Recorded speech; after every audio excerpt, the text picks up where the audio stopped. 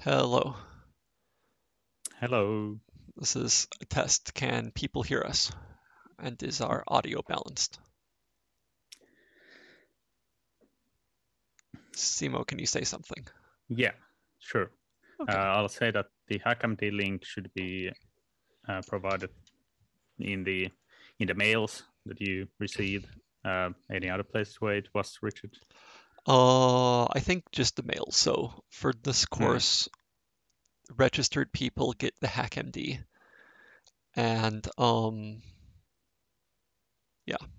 Yeah, and Oh, different organizations have our own Zoom rooms where we can yeah. discuss stuff further. So if your organization has uh, provided such a Zoom room or have organized such a Zoom group, then join the other instructors there. You can also talk there. Yeah. But the HackMD Should is the we? main way we are going to have like discussion in this course. So that way, everybody of us instructors, not only us here in the stream, can answer any questions that you have. And we Yeah. already have a like an icebreaker in there. So Yeah. if you feel like type something about how you are using scientific computing and what are your expectations and Yeah. how did you start on scientific computing, then Yeah. we would be interested to hear what kind of people we have in the course. Yeah.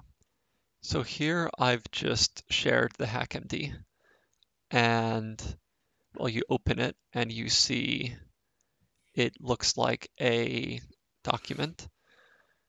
You can scroll down and see where people are writing things. If you go up to the top, you can switch to edit mode and then write stuff here.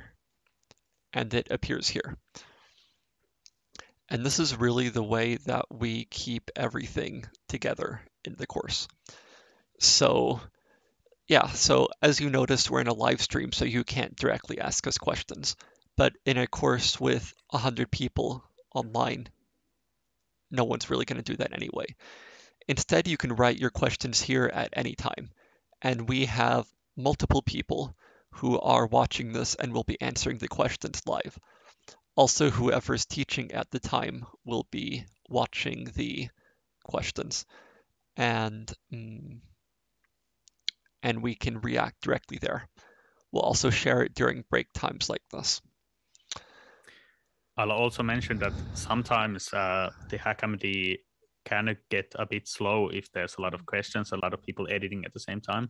So if you don't have it, like if you don't feel like editing and you just want to watch the discussion there or just focus on the stream, then you can leave it at the show mode, and that will help everybody's Mm, life because it will like reduce the load on the HackMD side. yeah, and if But this there's yeah, go right ahead, Richard. yeah, and if this is anything like our previous courses, there'll be a lot of questions and comments there. Mhm. So if like don't get distracted by it. Mm. There's also like if Richard you want to scroll a bit up, there's instructions or like hints. Like you might notice that the stream is pretty weirdly like it's like this kind of a like a uh, not a landscape type of a stream, but this Mhm. top down stream. There's a reason for it, and the reason for it is that not everybody has access to multiple monitors. And that's why we have this stream in this kind of a top-down perspective, so that you can arrange your screens or different windows that you have in different places, so that you can more easily like manage things. For this today's material, we are mostly going to have the stream going, and then of course the HackMD questions. But in the later days, we'll also run a lot of commands, lots of stuff on the terminal, or a separate kind of like a access to the HPC cluster. And for that, you probably have to manage multiple windows, and it's easier to manage them by locking them in certain places and working with that. So if you want to organize your screen in a similar fashion as suggested there, if you have like a full HD um, laptop screen or something, that might be a good idea.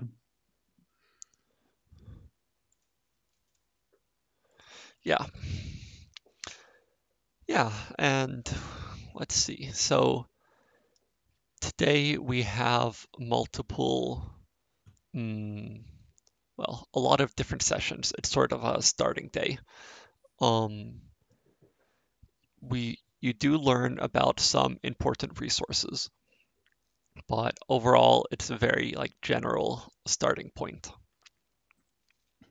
Yes. So basically today's topics are a bit more like introductory, but at the same time you can learn a lot. Like we are going to go through a lot of like interesting things that might help you along your way, but we want to go like start softly and like give you get you accustomed to the system that we have, and get you accustomed to the world of scientific computing, because it's not only about well, there's a lot of things you will learn today. It's not only about like running programs. There's a lot of things involved in it, and we have multiple different views that we are going to be taking throughout the day at scientific computing, from in like how it's organized to what tools can you use, how do you work, and personal views from people who have gone through the whole ringer, and lots of time for questions that you can ask of us and of our talk people who are talking. Yeah. Let's see, we're starting to get some answers now. Yeah, like, Simo, have you had formal training in programming or computer science? Yeah, some like I'm a physicist by background, so I've had some training in HPC, like physics programs, and HPC coding in physics, and programming in computer science. And but I would still say that when I started actually using the systems, when I actually started to do scientific computing, it gave me like a backbone, or like this kind of a foundation to build upon, but it didn't teach me like it taught me like 5% of the things I know nowadays. So Yeah. it's you unfortunately in this kind of it's more of a craft than a science sometimes, that you learn by doing, and some of these things well, Yeah. you only learn by experiencing them yourself, and we try to of course make it so that you don't have to like experience them the hard way that we have probably gone through. Yeah. Although, yeah, I had this metaphor like we learned well by doing it wrong many times. Actually, this is what we'll be saying in the next talk. But Mm. yeah, like my theory is we learned well by doing things wrong many times. So it's okay to like learn and struggle and so on. Mm. But also, like you tell a child, you better be safe or you'll learn it the hard way.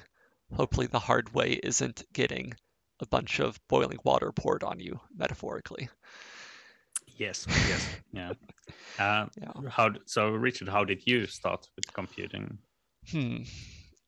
Actually, we'll talk about that shortly. Maybe Okay, I'll yeah, answer that in, spoilers. um, well, I'll answer in a Mm. couple minutes or maybe Yeah, 1 minute. yeah, like we Yeah.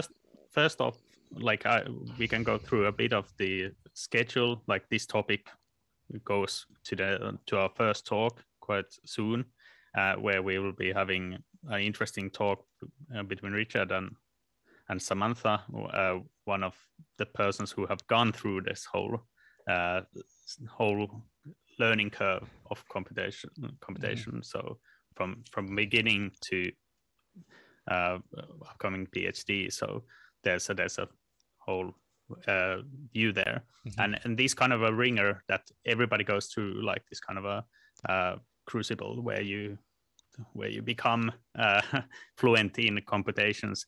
It can be hard, but it doesn't have to be painful, and we of course try to make it less painful for everybody, and Yeah. that's why we have these kind of a courses, and we try to like get you accustomed to the lingo of the subject. Yeah.